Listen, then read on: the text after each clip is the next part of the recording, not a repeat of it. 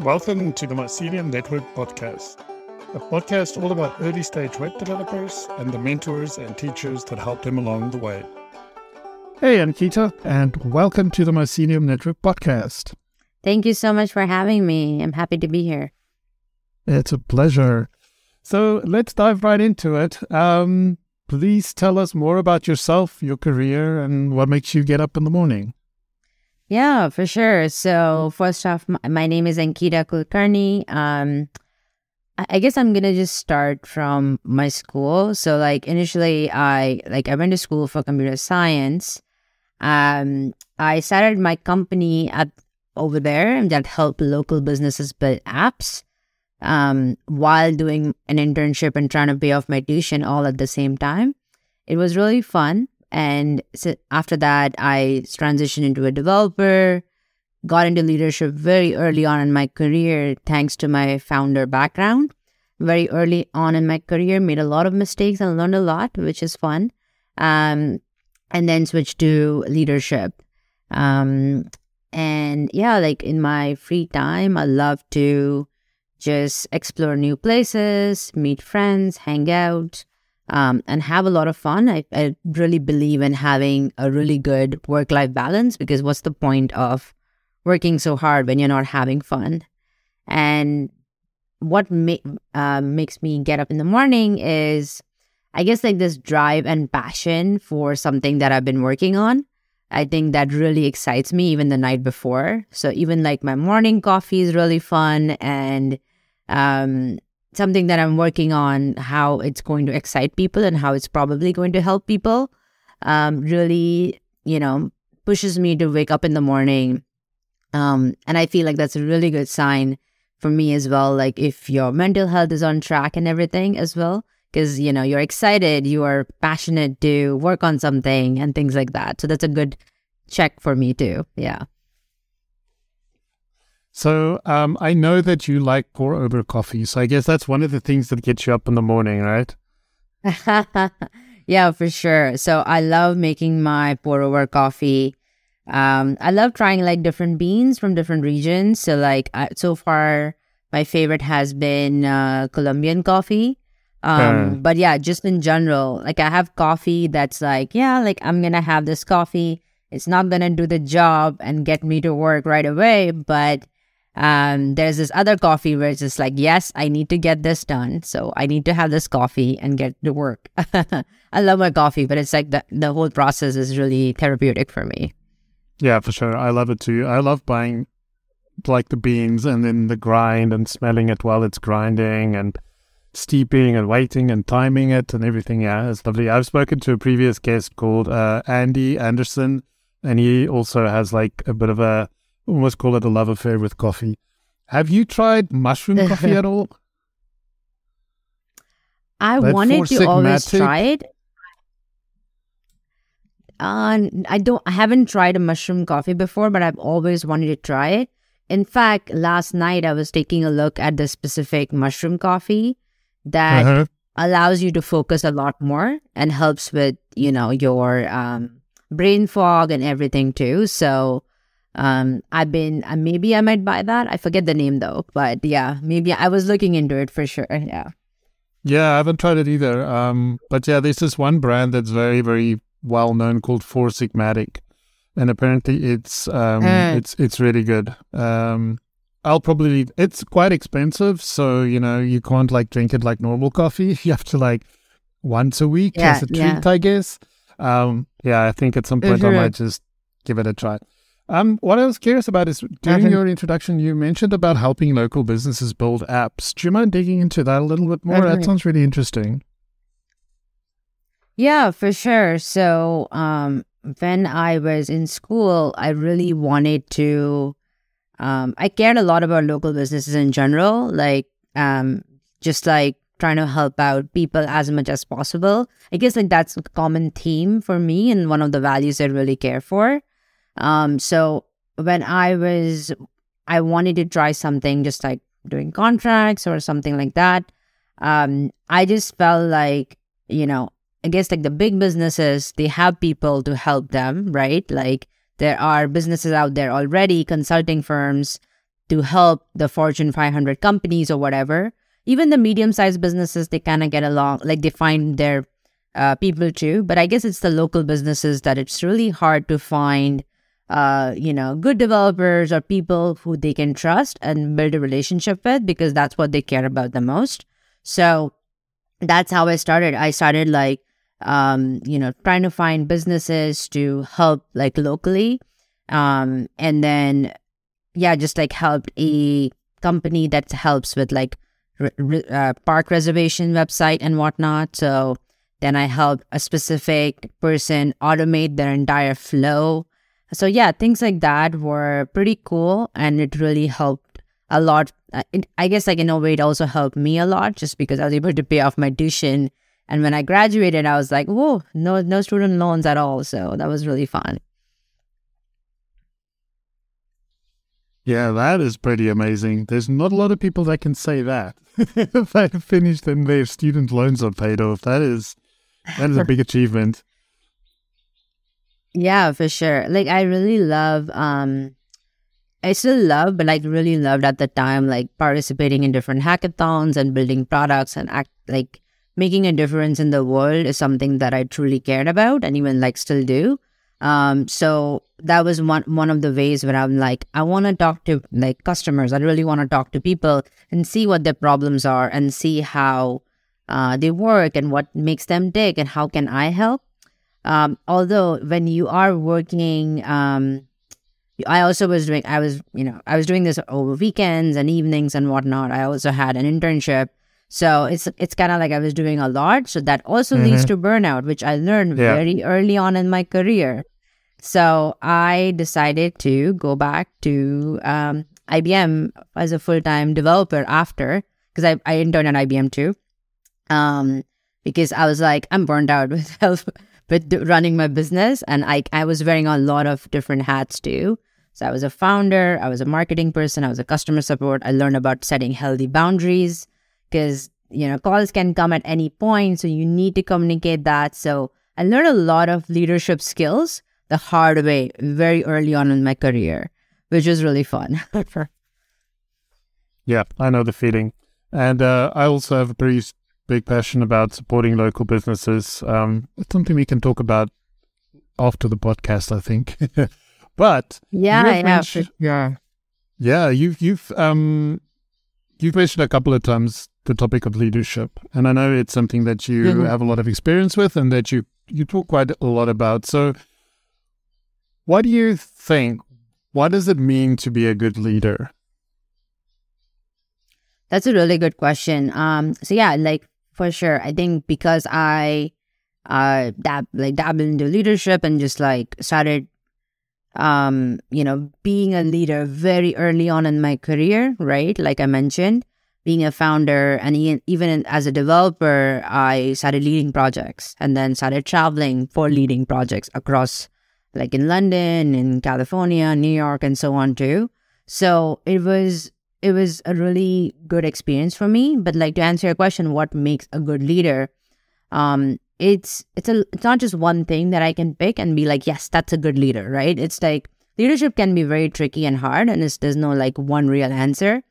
So it's like a leader is someone who like enables you to, get to the answer yourself versus just like telling you what to do, right? Because and I talk a lot about this in the course that I'm working on right now, but like maybe we can talk about that later. But it's the concept of leader versus boss, whereas like leader creates that light bulb moments, right? Like they will help you design plans for yourself. They will make you think and like ask questions to help, just like think more on your ideas, right? So like, and a leader would create more leaders versus like a boss can create fear, anxiety, stress. And I love talking about psychological safety too.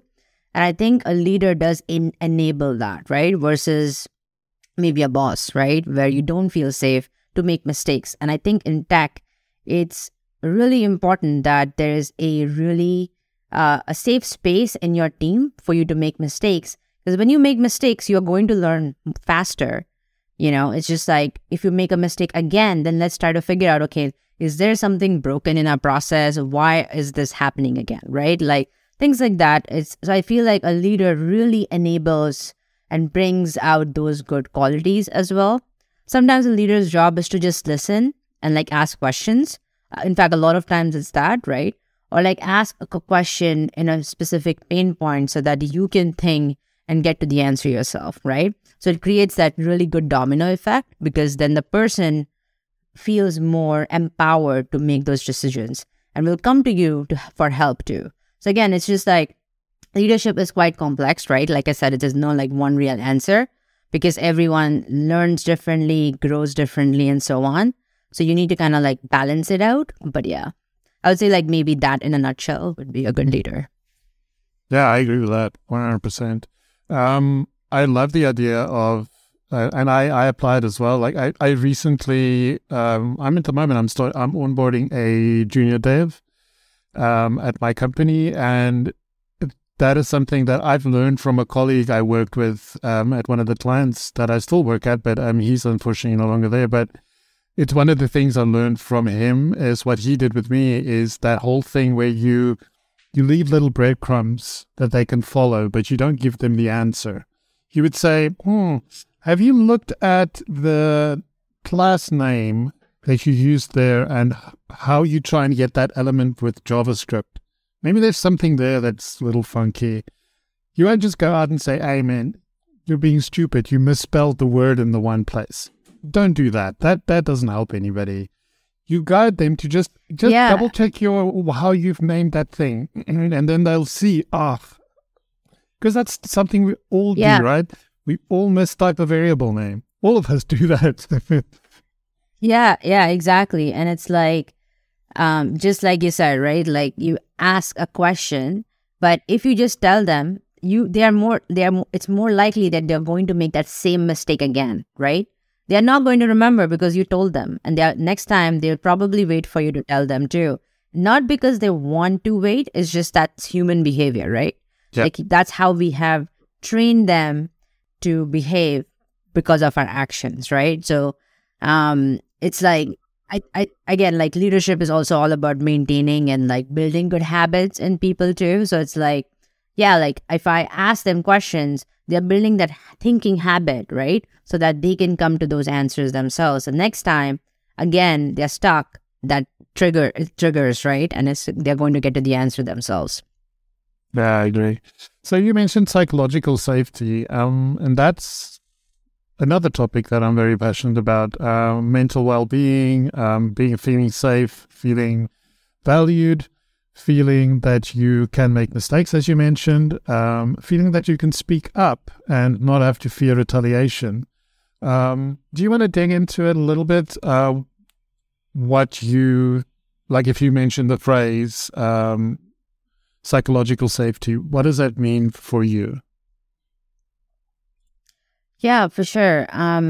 So I would say not in any industry, right? But like being in tech specifically, we are surrounded by a lot of different tools and technologies, and we are learning a lot, right? All the time.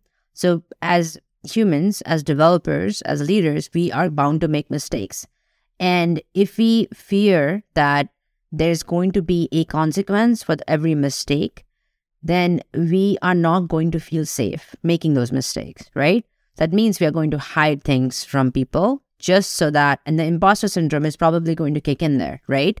Because we feel that we shouldn't show this to anyone. But on the other hand, if you feel psychologically safe in an environment where it's okay to make mistakes, it's okay to ask questions, it's okay to ask for help, then the person, the developer that you are training and developing is going to be turned out into a completely different person altogether, right?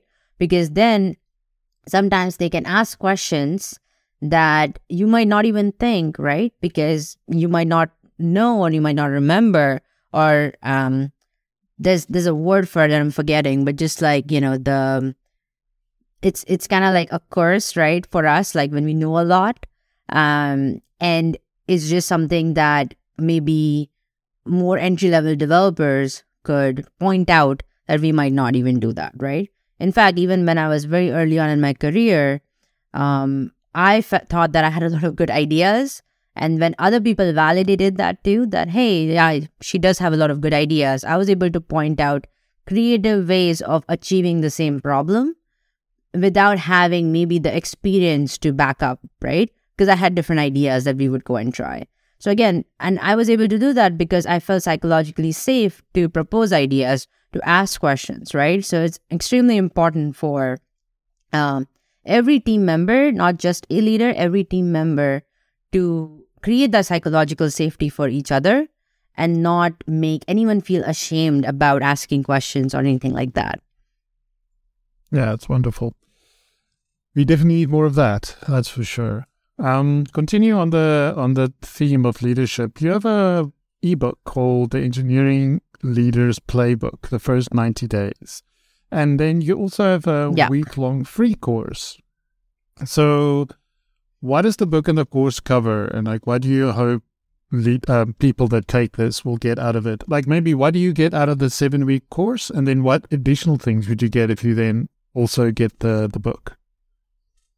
Yeah, for sure. So one thing I missed out on my introduction, which is a very important part, that I am an educator now.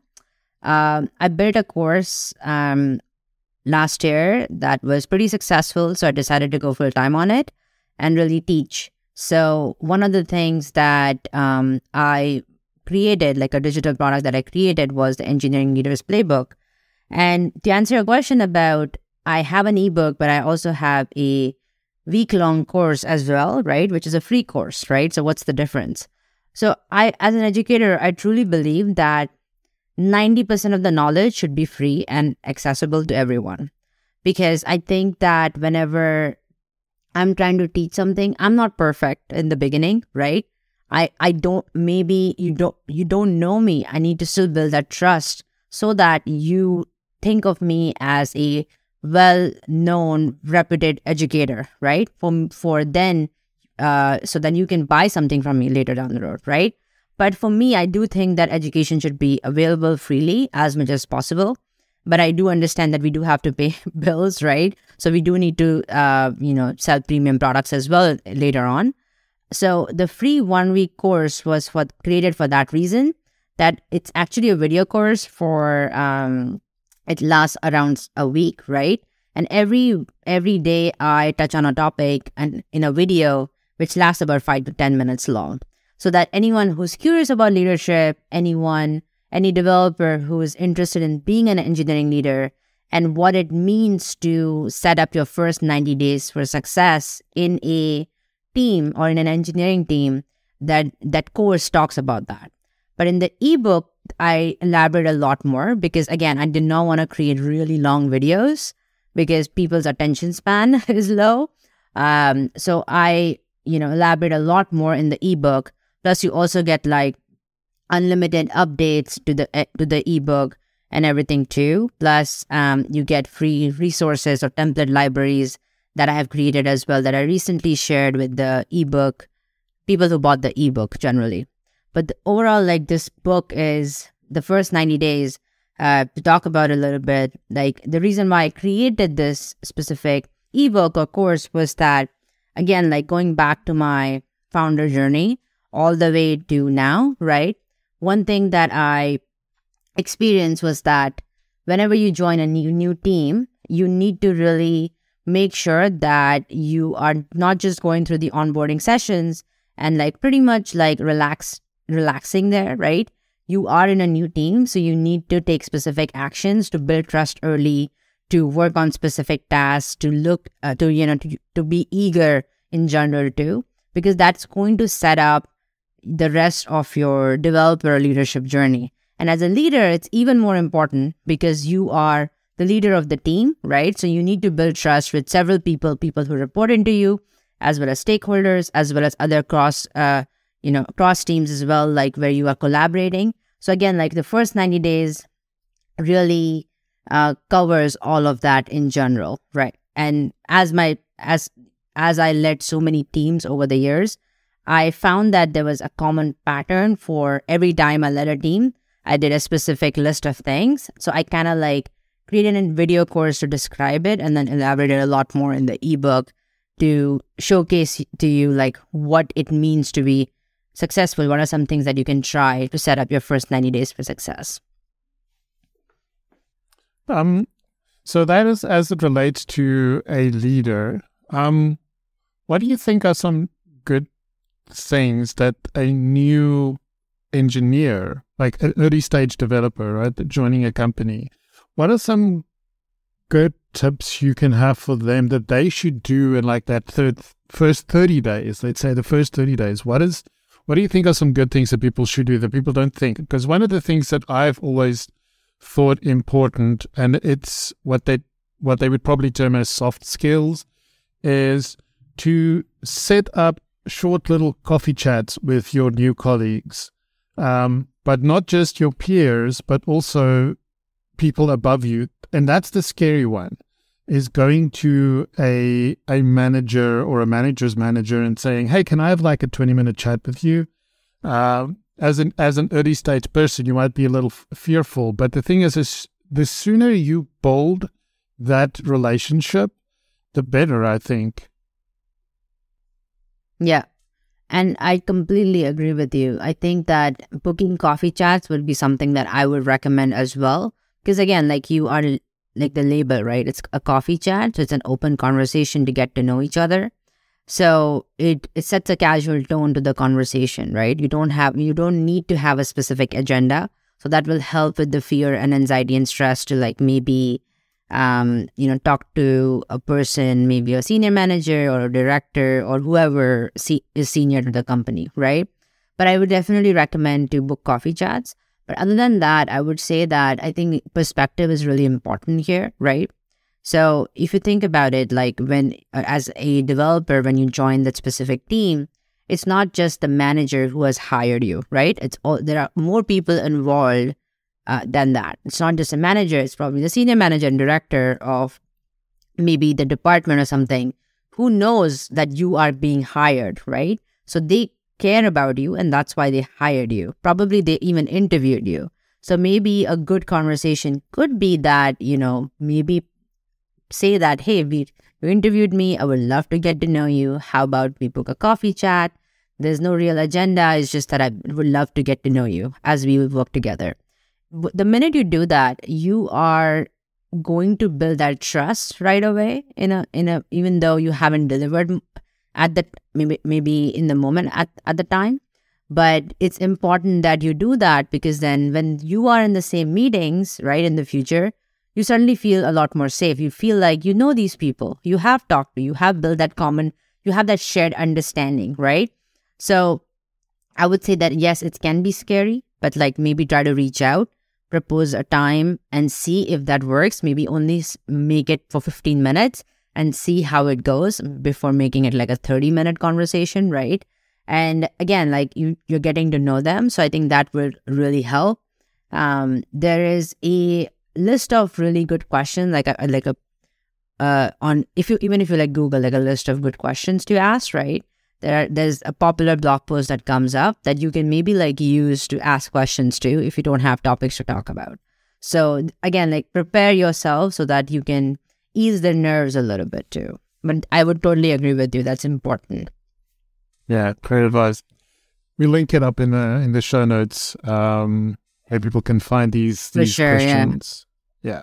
So obviously, except in very rare cases, you're going to work on a team. So you're going to work with other people, and even if it's only one other person. And one of the things that us as developers have become used to, it's just how we work these days, is this idea of pull requests. So this is, you've had an issue assigned to yourself. You've created a branch, you've done some work, and now you're ready to ask your peers, like, okay, cool, what do you think about my work? Now, whether you're working in the open or whether you're working inside a closed company, that's a kind of scary moment, right? Especially early days again, it can be especially a scary moment because now you have to ask other people, what do you think of the code I wrote? So again, that imposter syndrome kicks in really badly at that point. So now, what do you think? How do we humanize this pull request process better? And I think from both sides. So as the person opening the pull request, but then also the person reviewing that pull request. How do we make this experience not something you dread, but something you actually kind of look forward to, because it's a collaborative experience? For sure, yeah. I think that code review is one of the most important part of a developer's day, right? Like anytime you pick up a feature or a bug or anything you're working on, it is not just your code that is going to be reviewed. It's everyone's codes. I think that one thing to really keep in mind here is that it's not your code or my code, right? It's like our code, and it's a common shared code base that we are all collaborating on. So I think having that sort of understanding and is really important from the get-go. But I would say like a code review can be maybe divided into 3 different steps for a person who is, creating a pull request, right? So for example, when you do work on a feature or a bug, what I really recommend to a lot of my students actually, and even the people who I'm mentoring, is maybe create a checklist of things that you should look out for before you put up that code for pull request. So you can give it your best shot and start reviewing your code. GitHub allows you to do that, where you can see, or even GitLab, right? Whichever tool you're using. You can see the files change and then start to review it as a third person, right? Like how would a third person review it? And then start to like make a checklist of things that you would do differently, right? Even like before, go through your past PRs and like past pull requests and see what are some common comments that you're getting as well, and start adding to that checklist and build this checklist. Now, when you are submitting a pull request, make sure you address them all, right? And try to do the best of your ability. Obviously, there are going to be, it's okay to make mistakes. That's totally cool. But then submit a specific pull request accordingly. Submit the template to give a proper description for what you're doing. Again, you want to make the process as easy as possible when you're submitting a pull request, right? Because then the receiving end, like the person who's reviewing the pull request, you're making their lives easier, and the cycle time for getting a PR approved is going to reduce because of that, right? So again, like when you make a pull request, make sure you do these things. But when you're like reviewing a pull request, what's important, and again, this is important for both sides, is make sure that you know that they are humans, right? So they are going to make mistakes. You should ask questions rather than command, right?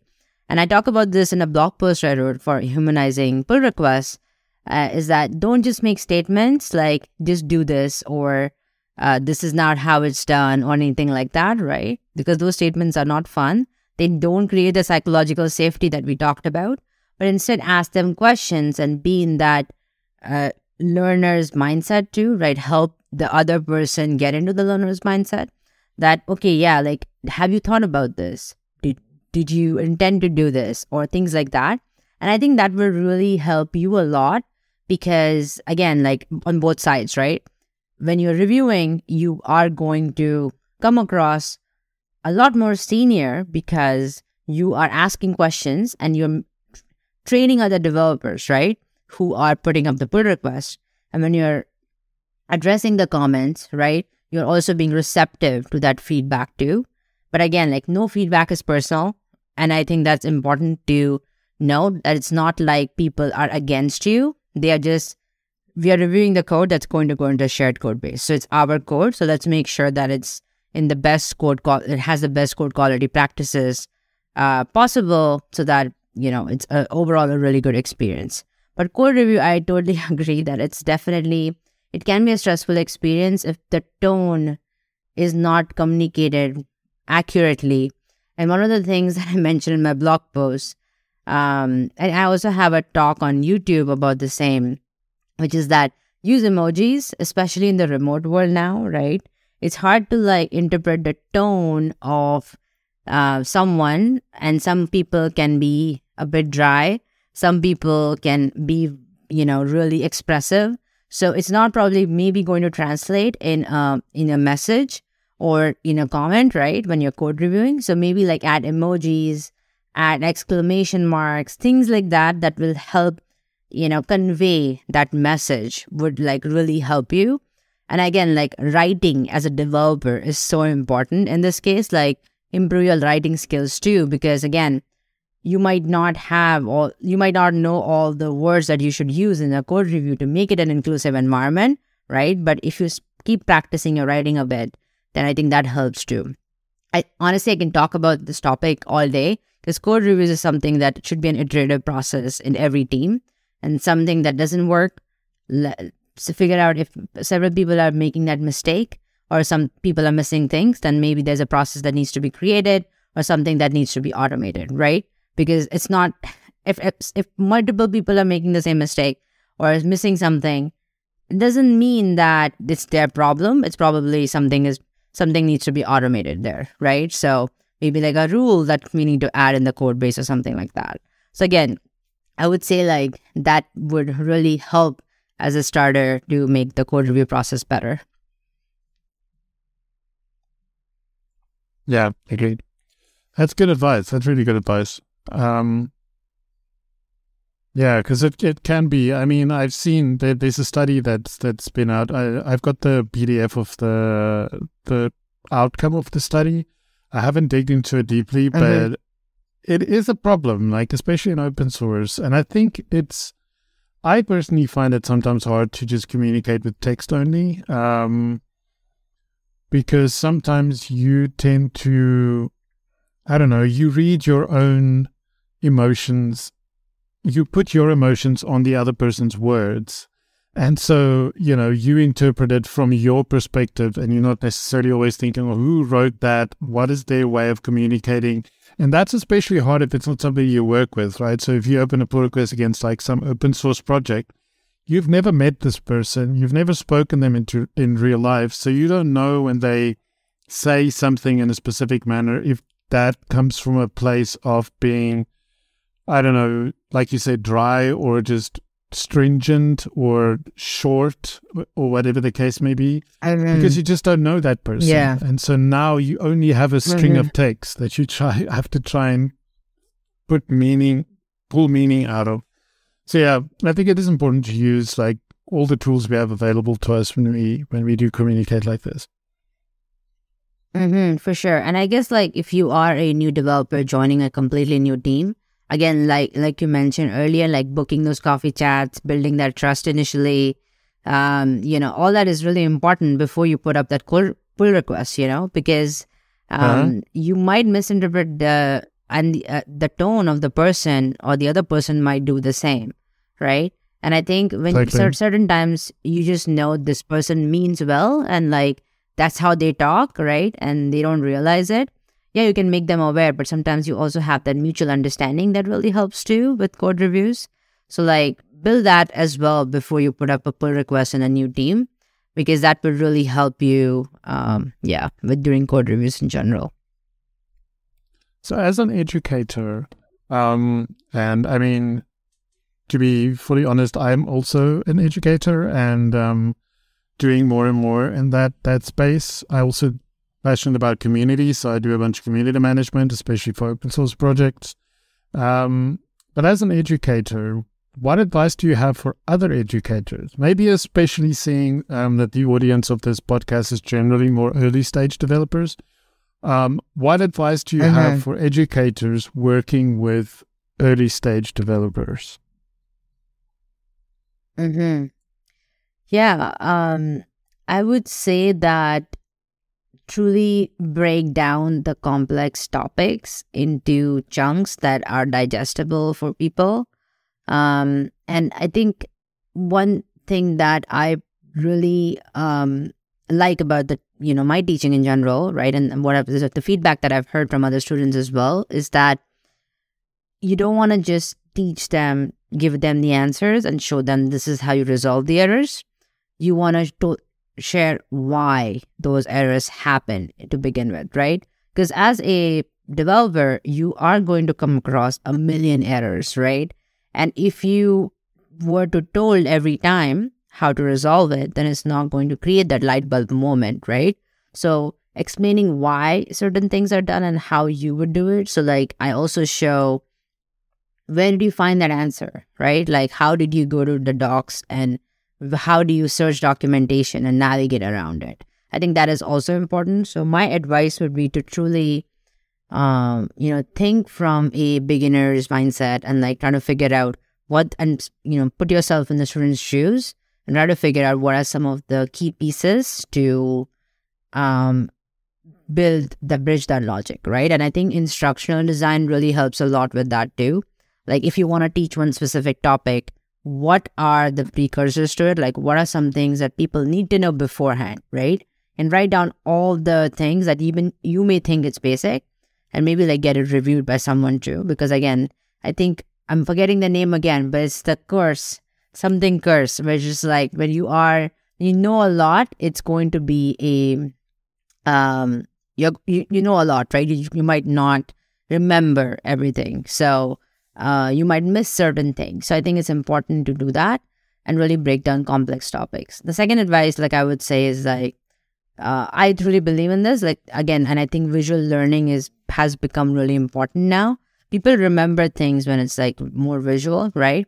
You will remember when you go to a coffee shop, you will remember the painting on the wall or something, right? Because it's a visual, it's a colorful painting that's sticking out in a coffee store. You are going to remember that and you are going to get drawn to it. Same thing for education too. Like if you have a concept, maybe draw diagrams, maybe teach in a visual way so that people can remember things, because I think that also helps. Anything that you can do to make the learning journey as easy as possible and as fun as possible is going to really help the student for sure.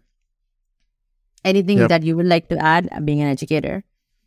No, I agree with that. I think it's great. And I think multimodality is super important. I just listened to a podcast today where they were talking about this fact that not everybody learns the same, and why it's so important to offer the material that you provide in different modalities, because some people like a physical book because they like the idea of being able to write little notes in the sidebar and being able to use a highlighter to highlight things.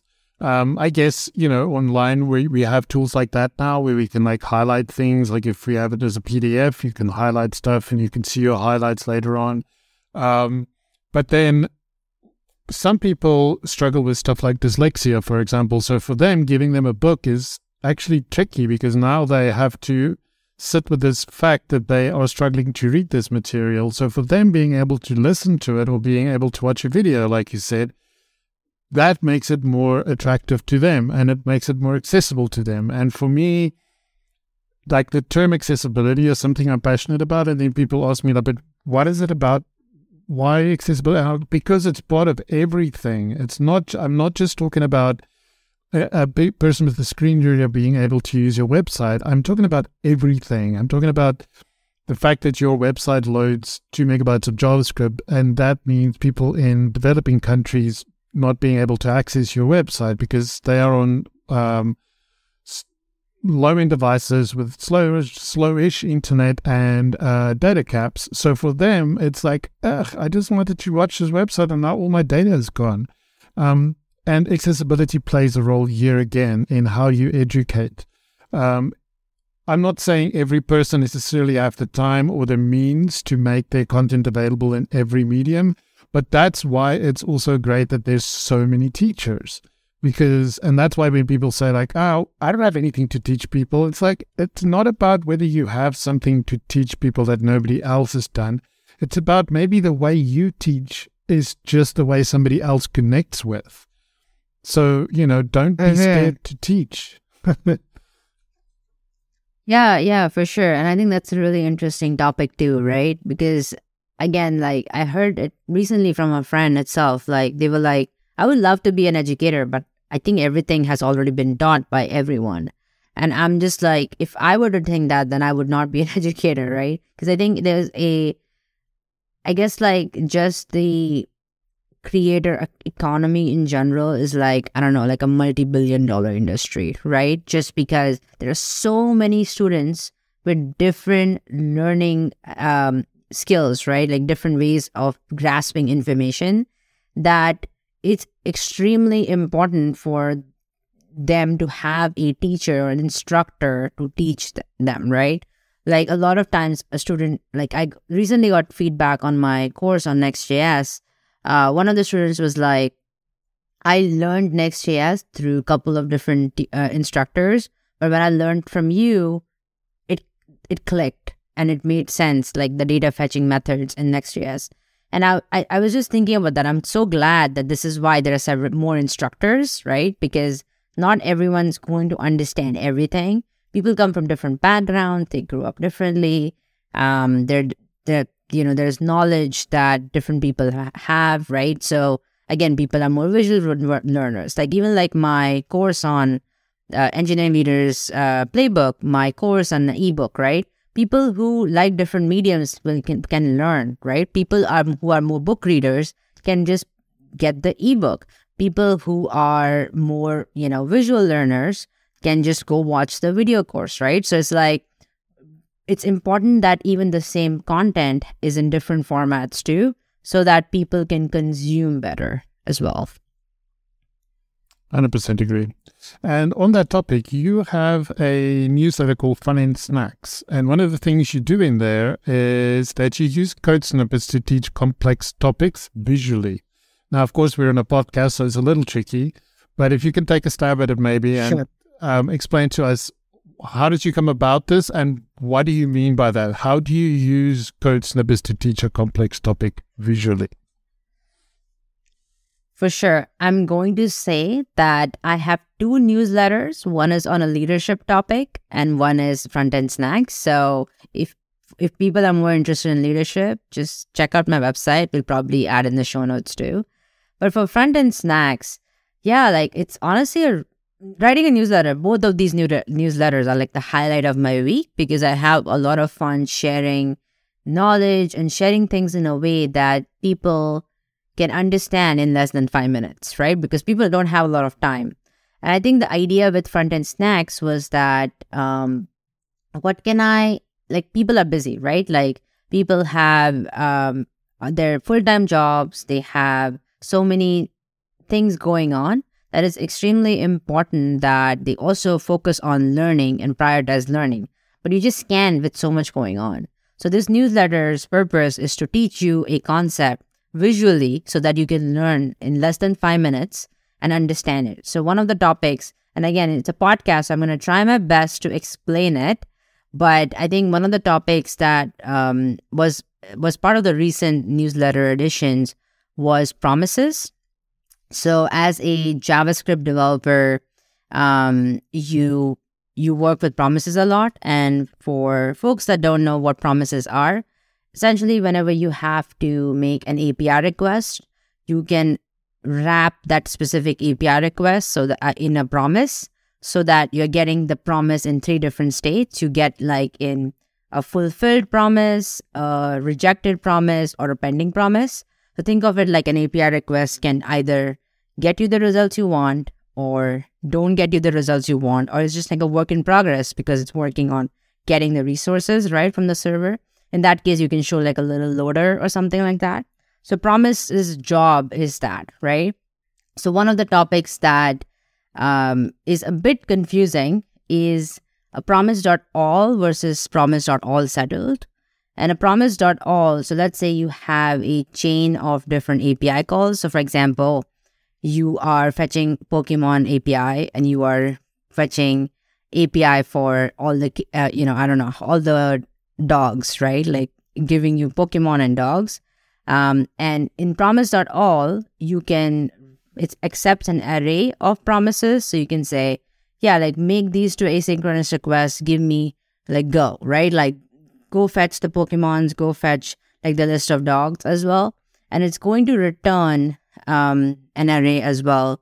And then with the promise.all, what happens is it will reject as soon as one of the promises in the array rejects. So for example, you get the Pokemons back, but you don't get the list of dogs. Then promise.all is just going to be like, oh, didn't get the Pokemon? You don't get the dogs either, right? Like that's the idea with promise.all. But in promise.all settle, which is something that I think we should all use more, but is not as popular, is that it will never reject. It will it will basically, it will resolve once all promises in the array have either been rejected or resolved. So for example, in the promise.all, if we don't get the dogs if the Pokemon rejects, right? But in promise.all settle, it will tell us what has been rejected or resolved and then give us all back. And in an application, it's important that we get all the data back, right? Versus like we keep waiting on it forever. So this is like one snippet. I've tried my best to explain it, but maybe we can also add the snippet in the show notes so that people can follow along as I'm talking.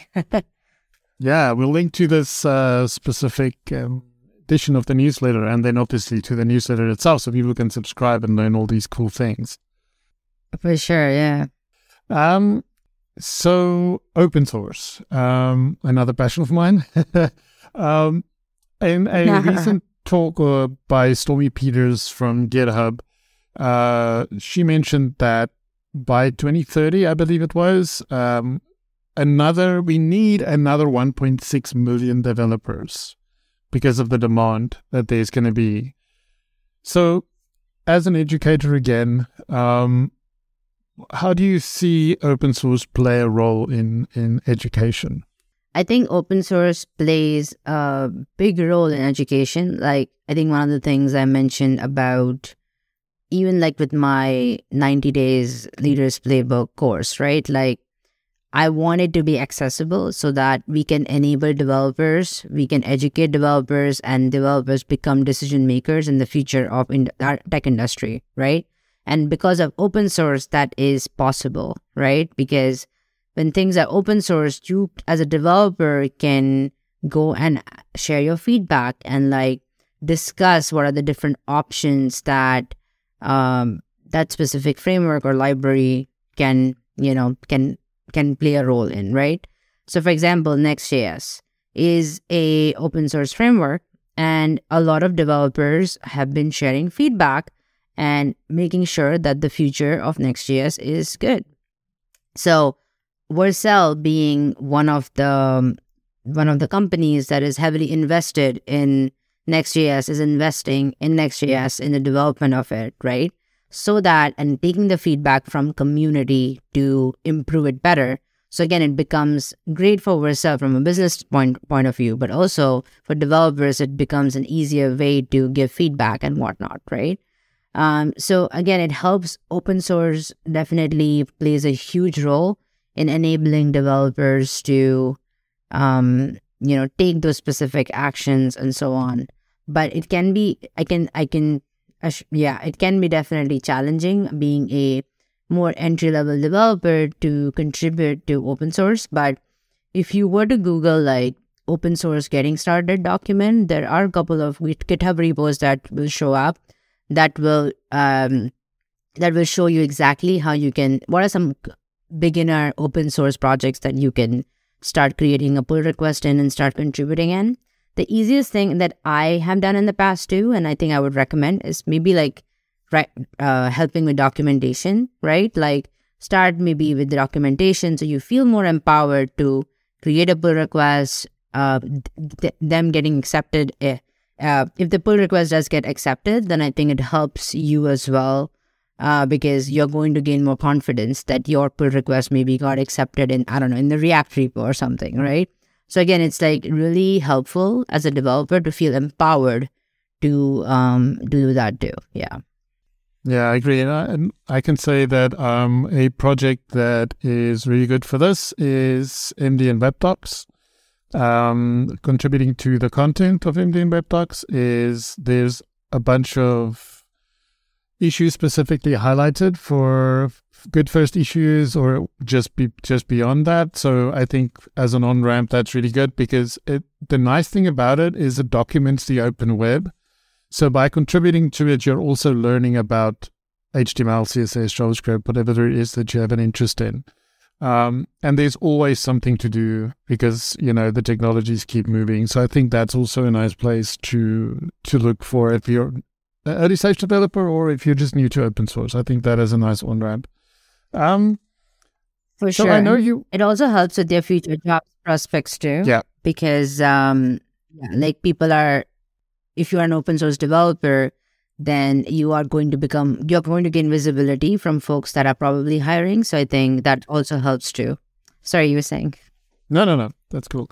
No, I was going to say, on the topic of teaching, I know you're working on a new course. Can you tell us a bit more about it? What is it about? And when can people expect to get their hands on it? For sure, yeah. So I have been working on this course for helping and growing developers into engineering managers. Or if you're curious about leadership, or if you are an existing or newer engineering manager with, let's say, 2 to 3 years of experience, then this course would be a great, great course for you, because you are going to learn exactly what you need to do to build a high-performing team and grow the team. As I have gone through, downturn. I have dealt with a lot of different cases and dealt with building a lot of high-performing teams in general too. So how do you grow people? How do you give difficult feedback? How do you enable people? What are some qualities in a leader? How not to be a boss? And what are some things you can do for making sure that you're pushing the technical excellence of the team as well? Because now you might not have time to be an individual contributor as much, right? Because you are a engineering manager. So I cover a lot of these things from an engineering perspective.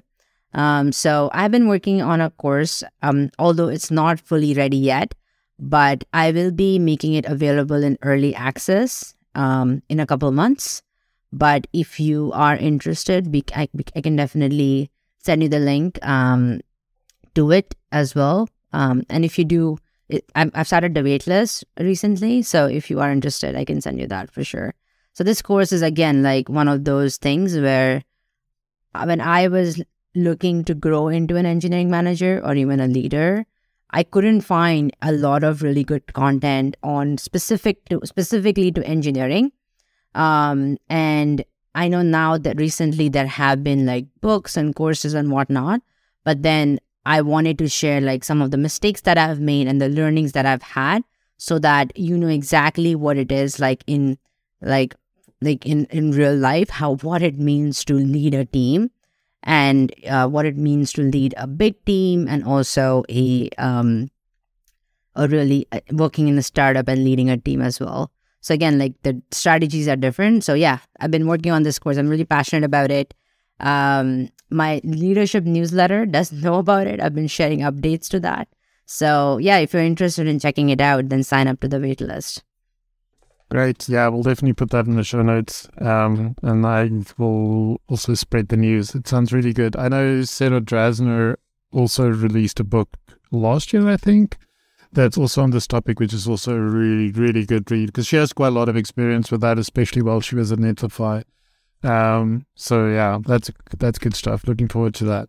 So to add to that, I have read her book and I think it's really great too. And I'm very happy, like we talked about, that there are several educators, there are several people talking about this topic, because there is a gap in the market, right?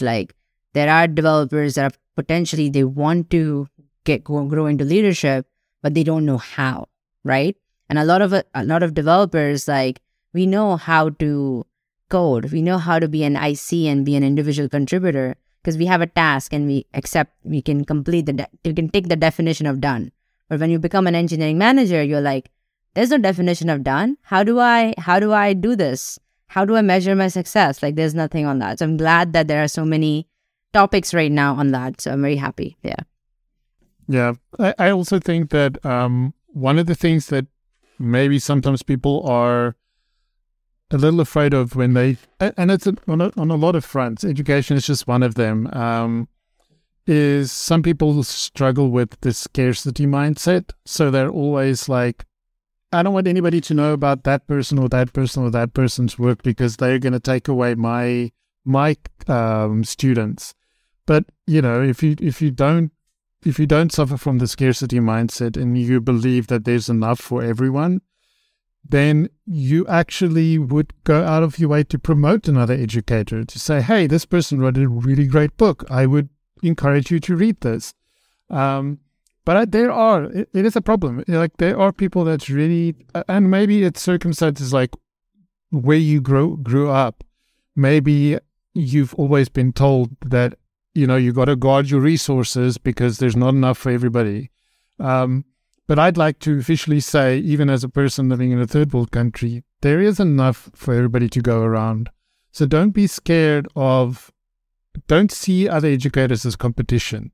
See it as your fellow educators trying to just all teach people something valuable and learn from each other and be willing to share. I think there's enough for us all. And in the end of the day, it benefits students who will be the next teachers. So, I think that's a healthier approach to it. For sure, yeah. And I genuinely believe that you cannot just create one single resource for a topic and that will solve all your answers and all your questions, right? I think that you need to keep learning and keep reading and different perspectives and experiences in order to even become a better developer or a better leader, right? And I totally agree with your scarcity mindset. I think there's enough for everyone. Plus there are so many developers entering the industry via boot camps, and now tech has become such an inclusive place that I think that we need more educators now to fill the gaps and teach people from their experiences, because again, like different educators are going to have different experiences and different students are going to get attracted to that. So it's important that we all support each other, and I truly believe in the power of a community, right? So whoever the educators are that I know, I follow them on Twitter. I check out what they're working on. I'm excited to learn from them, because I'm like, how did they do that? Like, how did they teach this really cool, topic, in such a difficult topic in such a cool way? And maybe I'm taking notes, right? Like maybe in the future, that triggers a thought for me. And, I have a new idea now because I learned from them, right? So I think it's such an open and inclusive community, that I think we should all be, cheering each other up versus with that living with that scarcity mindset. It's not a healthy mindset to begin with. So yeah, completely agree there. Yeah, I agree. You mentioned an interesting topic, inclusivity, and you're saying that you see it as a very inclusive community. I've spoken to some people in the past who don't disagree with that, but they have had or they are having a different experience. For you, how have you found the tech industry from that perspective, from the welcoming inclusivity aspects? I mean, I would definitely say every person's experience is completely valid. And if you've had that experience, that every industry has a gap, and pretty sure tech has too. In terms of my experience, I feel for the most part, I have been very fortunate that I have worked with people that have been really inclusive, or if they were not maybe as inclusive, they were open to getting feedback from me, right? Or other peers and looking to improve and changing it, right? So I think that's really important too. So I think for me, for the most part, people have been very inclusive. And I think that's how I was able to, grow faster in a lot of ways too, because, able to lead a project in my first year of graduating, right? Because I was in that inclusive space where people made me feel more psychologically safe and created that environment for me that I could lead projects and gave me those opportunities, right? But I've definitely had experiences too wherein it probably was not that inclusive, and I did notice it. But after giving that feedback by focusing on the impact it's having versus them being the problem, really helped, because then they didn't realize it, right? And probably I did that too to other people. So it's important to give each other that feedback to make it a more inclusive place. But having said that, I do know that there can be completely toxic places or toxic maybe people, and I know toxic is a negative word, but there could be people that do exist that are like that. And in that case, it should be dealt differently, right? So, but yeah, I would say for the majority of the part. I also feel like a lot of times, like recently a friend asked me, right, like how come you were able to grow so fast, or how come, you had these positive experiences in your career. And I also feel like because I put myself out there a lot more too, right? Like I don't mind if I fail. I don't mind looking like a person who doesn't know things. I am going to ping people who I think I can learn from because I know they have done an incredible job. I will message them. I will ask them how they got to that point or what did they do, because I love to know how they did it so that I can do it too. So I think it's important to like foster that mentality as well, right? So yeah, some tips there, but I do know I don't want to ignore what's not working for a lot of people, and that it can be toxic and it can be damaging as well. And in that case, probably it's better to look somewhere else, right? Because certain things cannot change, but try by giving feedback first. Yeah, it's good advice. You also have a YouTube channel. What is your goals with your YouTube channel? What do you hope? What is your goal with it? Yeah, I think your goal. What is your goal with your YouTube channel? Yeah, so I wanted to again like put myself out there to really showcase the way I communicate. Again, giving back to the community and like sharing as much knowledge as possible.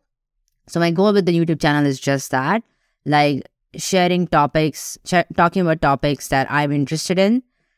So far, I have a topic on how you can stand out as a developer, because that is something that I personally felt like not a lot of developers know about it. And when I became a manager or even like a lead, I was surprised to know how many people don't know how to grow and ask for more. So I created a video just covering that topic. The other one is more technical, like VS Code tips or Tailwind. So again, like I feel like I sit at the intersection of front end and leadership, but I'm passionate about front end, but I'm also passionate about leadership. So I think that a YouTube channel covers that, and I think you're going to see a lot of that content. But the main target audience is developers, or developers who are interested in being leaders, career development, and whatnot. Yeah, so another way of sharing knowledge as an educator. Yeah, I really like the one about VS Code tips. I got at least 2 of them that I was like, I think I commented on your video about the one that you mentioned that's kind of like Run.js, but inside VS Code. That's a really cool extension. Yeah, for sure. I also created a short after you commented too, and because a couple people mentioned, oh, I didn't know about Quokka. And I was like, interesting. That's very cool. I should probably create a YouTube short.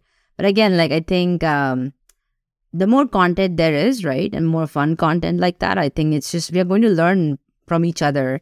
So I think YouTube is a great platform for that, and it allows me to teach more people, which is my goal as well, right? Teach more students. So it helps me expand my reach. Yeah, for sure. This was a great conversation. I'm so glad we finally got to do it. In closing, I have one question remaining, which wasn't on the list. I just came to me now, so sorry for jumping it onto you. No worries. What is your definition of success for yourself?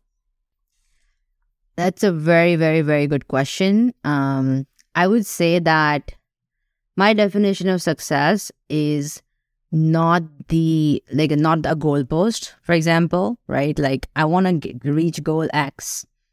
If I reach goal X, yeah, I'm successful. I don't think so. My definition of success is how many things have I tried, and am I still striving for excellence? Or if I'm still striving for the things that I'm really deeply passionate about, then that is my definition of success, because I am successful because I'm happier, because I'm going after the things I really care about. And I think if you keep doing that, then I think money, success, everything is just going to follow you. And that has always been the case for me. So I think it's important to go after the joy in your life. Sorry, a bit philosophical here, but I think that is my definition of success. Keep trying, fail fast, iterate, and move on. to something else. Because if something doesn't work, that's totally okay. And I think my YouTube channel was that too. Like, I had no idea that I was going to create a YouTube channel even 6 months ago. I would have probably like laughed at my friend or something if they suggested me to create a YouTube channel. But I thought I loved sharing knowledge. Why not? And YouTube is such a great platform. So in my definition, I was successful because I tried something that I never thought I would, and I'm enjoying it. So, and people like you and other people have shared really good feedback in other communities that I'm part of. So, yeah, that is my definition of success. That's great. I love that. Yeah, goalposts. We're just going to keep moving the goalpost, right? That's the old adage. Like, once you reach the goalpost, you just move it again. Like you're chasing the next goalpost. And that's probably a way of being the opposite of what you're striving for. That is a way to be unhappy because you never feel fulfilled. Whereas if you can enjoy what you have in the moment and you can feel like you're successful because you're still curious and because you feel happy about where you are in life, I think that's a much better goalpost to have. Yeah, said goalpost. It's so innate. But yeah, I think it's a better goal to have. For sure. And I would definitely add, though, because you mentioned that a lot of listeners are in the early stage career, though, it can become frustrating where maybe the first goal that you set or the couple goals you set, it's the goal you're unable to reach that goal, right? Because it's frustrating that you're just starting out or something. And it's again like focusing on that learning and the joy. You still focus on that. And I promise you will get there because we all did, right? And something's better for us all the time. So keep trying and keep playing around and keep working on things you're passionate about because you will reach that goal. And I know it can be frustrating for someone like me or us to say that, oh yeah, like enjoy the journey or something, right? Because we have done a lot of things in the past, right? Which gave us the confidence to invest in ourselves more. But it's also important that the same advice applies even when you're starting out and you're trying things, because the more you try things, you know what you like and you're going to figure it out more and more. So I just want to add that. Yeah, thanks for adding that. Well, thank you, Ankita, for sharing your knowledge. I really appreciate it. And I wish you all of the best for the future with all your endeavors. And I'm looking forward to your course. And I'm definitely going to share all the links out to the community because I think there's so much here for everybody to learn. Thank you so much for joining and all of the best. Thank you so much. I just have one little gift for the community. If you are interested, I have my ebook. I have created a special discount code for the ebook. So if you are interested, I will link down below.